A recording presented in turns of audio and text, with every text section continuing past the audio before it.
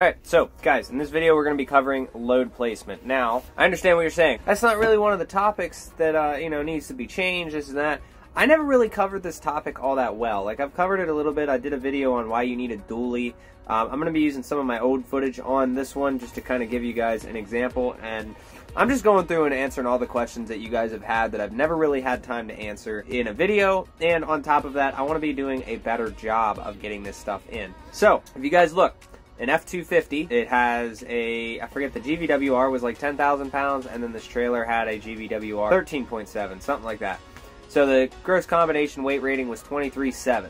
Now, I get a lot of guys saying, oh, well, my trailer weighs 8,000 pounds, and it's only rated for this, so I can only put 5,000 pounds on it. And that is complete false. That is not how that works.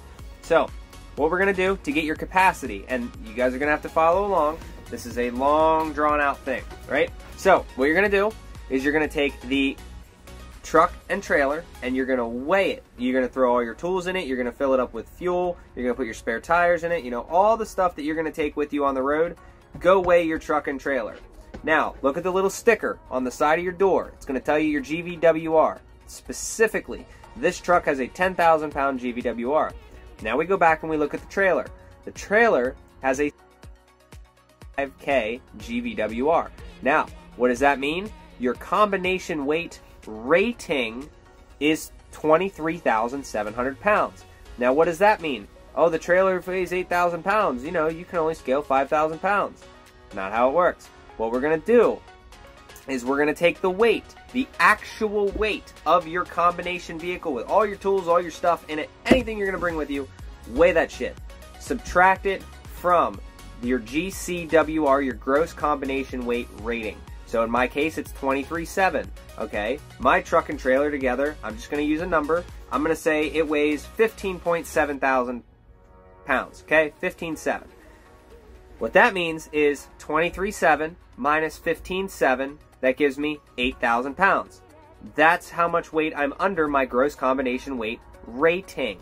Now, what you're going to do is you're going to take that number that you got, and that is your capacity. That is how much you can physically put on your truck and trailer. Now it gets even more complicated than that. You're going to take that 8,000 pounds that you're allowed to have, or whatever your number is, you're going to take X, and you're going to put a load on it, and now you're going to have to watch each individual axle rating. So, if you have a 13.7K trailer, I'm just going to assume that the trailer has two 7K axles.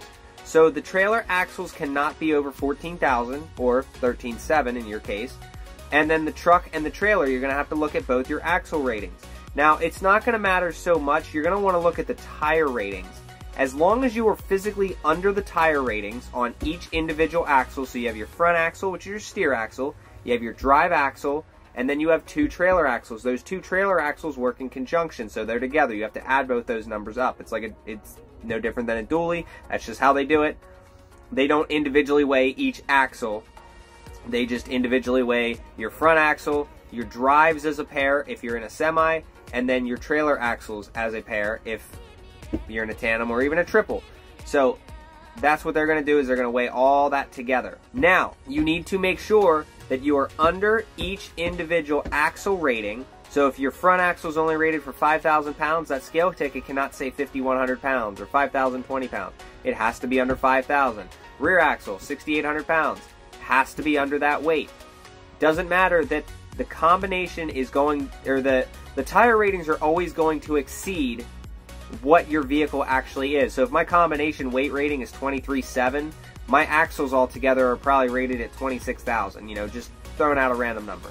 They're always going to be higher than the combination weight rating itself. They're never going to be less, because if they're less, that's not good, and you're not going to be able to load your trailer right.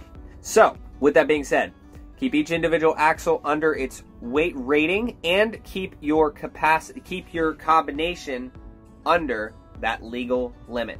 So 23.7, okay, I just weighed in, I'm 23,000 pounds now, I have, I don't know, 10,000 pounds on the rear axle, I'm still underweight, I'm just going to be throwing out numbers here, I have 5,000 pounds, or 6,000 pounds on the rear axle and 4,000 pounds on the front axle. Cool, I'm underweight on every one of them, good to go, and I'm under my combination weight rating. Now, there are rumors going around. I have seen certain DOT officers, I haven't seen it personally, but I've heard about DOT officers out west. They're telling people that you have to, if you really get smart with DOT officers, the shit that they pull is kind of crazy. I understand that not all of them are bad, but at the same time, like, take it with a grain of salt. So I've seen and heard guys saying, oh, well, we'll unhook your trailer and weigh that, which is complete crap. And the reason that that is not legitimate is because any weight that you put on the trailer, any weight that is in front of the rear axle is going to transfer itself over to the truck. So you can't separate it and then say, oh, because you're a combination vehicle. You can't separate the combination and be like, oh, that's how it works. It's not, because now all the weight's on the front trailer jacks and the rear tires. Well, when the truck is connected to the trailer by the gooseneck or any ball or whatever you're hooking it to, those jacks are up. So a lot of the weight is on the truck, and the other weight is on the trailer. So that's how that works, and that's why that is complete crap. You can't just take the weight of one and subtract it from its GVWR, and that's not how that works. You are now a combination vehicle, so you need to act as such. So when you're going through the scales, keep that stuff in mind. Also, I highly recommend you guys reading up on fmcsa.dot.gov, and the reason I'm saying that is because a lot of times, things that you think you're going to get picked on for, make sure you have certain rules and up like that. Case in point, I'm going to give you an example. DOT inspections are not required on commercial vehicles in states that have a state inspection. So the state of Pennsylvania, we are not required to have a DOT inspection on our trucks because the state inspection supersedes it. Now, a DOT officer could probably give us a hard time for it, but that's, at the end of the day, that's not our problem. We are well within our legal limits, and at the end of the day, if you have to get a lawyer to fight it, you got to fight it, but you're always going to win that case. I get guys saying, oh, well, you should just do it just because. No, I shouldn't. DOT officers should do their jobs and not give out tickets for things that, in a perfect world, DOT officers would not give out tickets for things that are not illegal. That's going to be the end of this video.